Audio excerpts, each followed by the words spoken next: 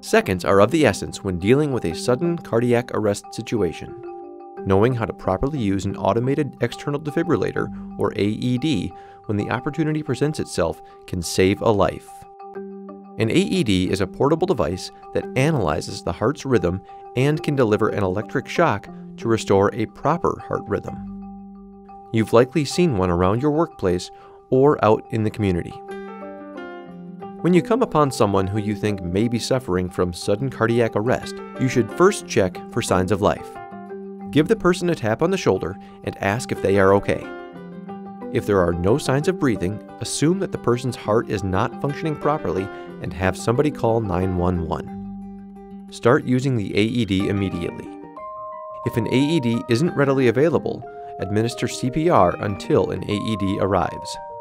Once you have the AED in hand, turn it on and follow the visual or audio prompts. The AED will tell you what to do next. Connect electrodes. Open the person's shirt and wipe their bare chest dry if necessary. You may also need to quickly shave the person's chest with the razor provided in the kit to ensure the AED works correctly. Apply the pads to the person's bare, dry chest. One pad goes on the upper right chest, the other on the lower left side. Some pads have illustrations to aid you in placement. If the AED doesn't start analyzing automatically once the pads are applied and cables are connected, plug in the connector. Push the Analyze button and allow the AED to analyze the person's heart rhythm. It is important that nobody touches the patient while the AED is analyzing so it can operate properly. If the AED recommends that you deliver a shock to the person, again, make sure that no one is touching the patient, including yourself. Tell everyone to stand clear and press the shock button. Once the shock is delivered, or if no shock is advised, it is safe to touch the patient.